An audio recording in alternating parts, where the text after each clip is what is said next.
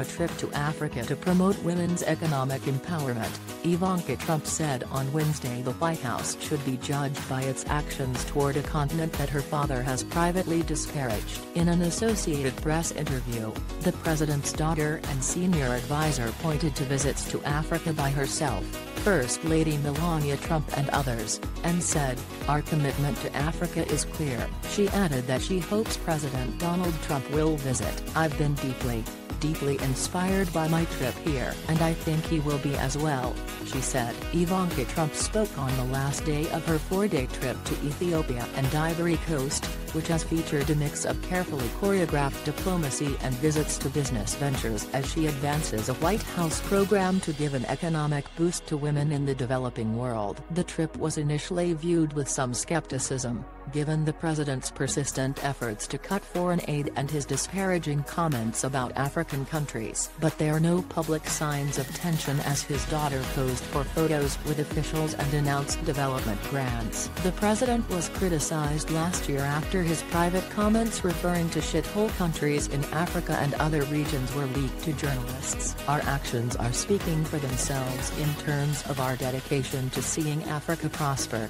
Ivanka Trump said. "I'm very excited about continuing my work to specifically focus on advocating and advancing the role of women on this continent and beyond." The president's latest proposed budget would cut money for diplomacy and development by about 1/4, but Congress has twice rejected his administration's attempts to slash the foreign affairs budget and is likely to do so again. Welcome to Edzog, traveling with the head of the U.S. Agency for International Development.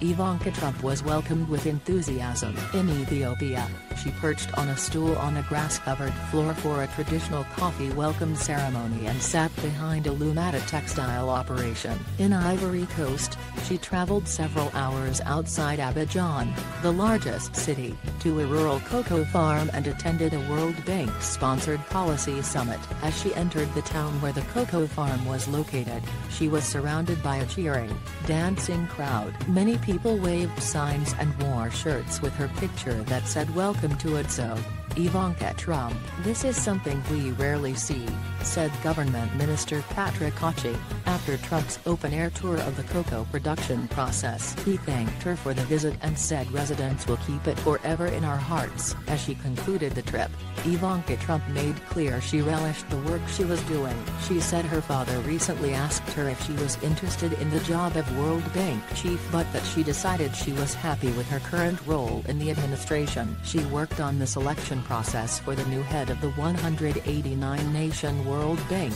U.S. Treasury official David Malpass, and said he would do an incredible job. Asked if her father had approached her about other top jobs, Ivanka Trump said she would keep that between us. But she did say she does not see a run for office in her future. She also said she had no plans to leave her White House role anytime soon. No collusion, no obstruction. A day before the Justice Department planned to release a redacted version of the special counsel Robert Mueller's report on Russian election interference and the 2016 Trump campaign, Ivanka Trump said she was not worried about what it would contain. "I knew that there was no collusion. I knew that there was no obstruction, and this was affirmed in the Mueller report and Attorney General Barr's subsequent summary," she said. She also said she stood by a previous statement that the president had no involvement in granting security clearances to her or her husband, White House advisor Jared Kushner. "I have no evidence to the contrary,"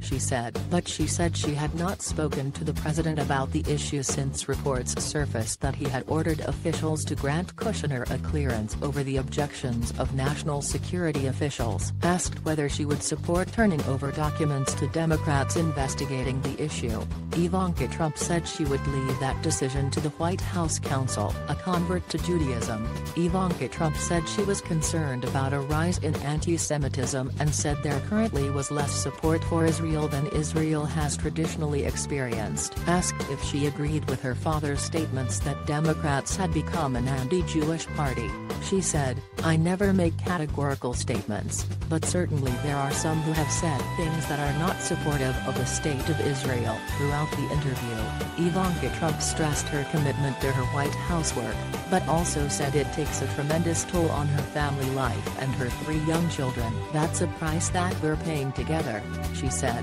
"I am looking forward to a time in the future when I can live a slightly more low-key private life and be able to spend a little bit more time with my children." Her kids, she stressed, are proud of the current family business. Ivanka Trump said her 7-year-old daughter Arabella recently used her nanny's phone to ask the Siri digital assistant how many people her father, Kushner, had helped get out of prison, after the passage of a criminal justice bill that Kushner had helped champion.